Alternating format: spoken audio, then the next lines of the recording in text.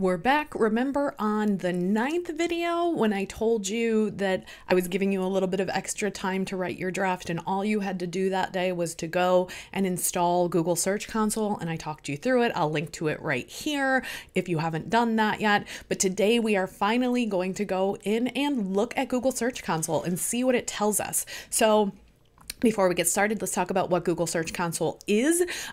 A lot of people are already familiar with Google Analytics. Google Analytics is a free tool that Google gives you. You install a bit of code on your website and it tracks how people behave once they get there. So it can tell you what are the pages people are looking at, what sources are they using to come into, whether that's social or search or direct traffic or email or referral traffic. You know, there's a lot of information about how people behave once they get to your site in Google Analytics. Google Search Console is sort of like the stepchild to Google Analytics. So instead of telling you what happens when people get to your site, Google Search Console tells you how people find your site. It is only tracking traffic that comes from Google. So it's not even all search traffic. It's not going to tell you, who's coming from Bing and who's coming from Yahoo and DuckDuckGo. But it's the biggest search engine on the planet, so chances are it's going to have that information for you, right? A lot of information. There may be some outside of Google Search Console, but you'll get the general idea of what people could potentially be searching for in Google Search Console. So I'm going to take you over there and give you a bit of a tour of Google Search Console, and today we're going to submit our sitemap to Google Search Console. I mentioned that, I think, 3 videos ago, so when you want to make sure that Google knows where everything is on your site, that's the process we're going to talk about today. And then in the next few videos, we will go through the Google performance reports. So let me share my screen. All right, here we are. You go to this very annoying URL, which is search.google.com/search-console/about. Or you can just go to Google and Google Search Console, and like the most meta option that we can get here. And once you have it set up, if you just set it up, 10 videos ago, this might not have a ton of information in here. You might just have what you did yesterday or what you did 9 days ago.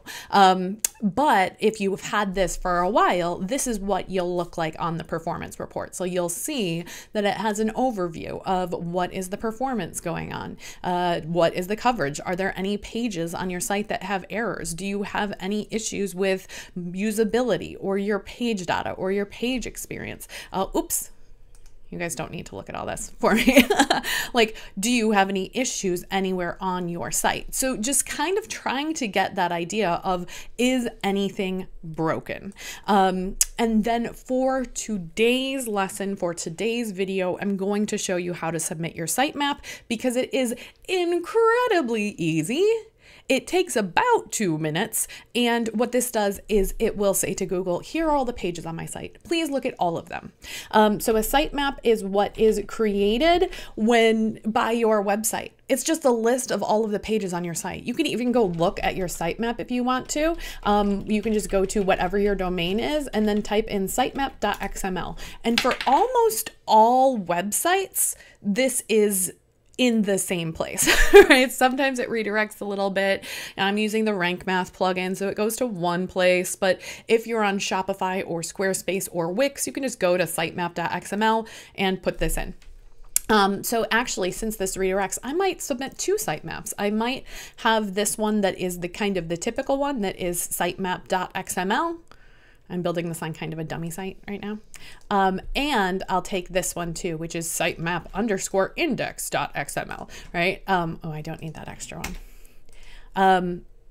And sometimes it takes a day or 2 for this to show up. Google will periodically process it. You'll know if anything's wrong. But here you can already see Google, just in the time that I just recorded, the 10 seconds that it took me to copy and paste it, it already is telling me that it has successfully gone and looked at my sitemap. So this is the kind of thing where you need to do it probably once, and then maybe go in once a year and just make sure that it's still loading, because you might see an error like this, which I have on my other page, which is couldn't fetch. And I'm like, oh, well, it's only been a couple days since the last time it was read, so let me go in and figure that out. But this is what an error message would look like. It probably won't show up on your site, but if you see it, then you can go fix it. So probably every, once or twice a year, just go in and double check that your sitemap is still indexing.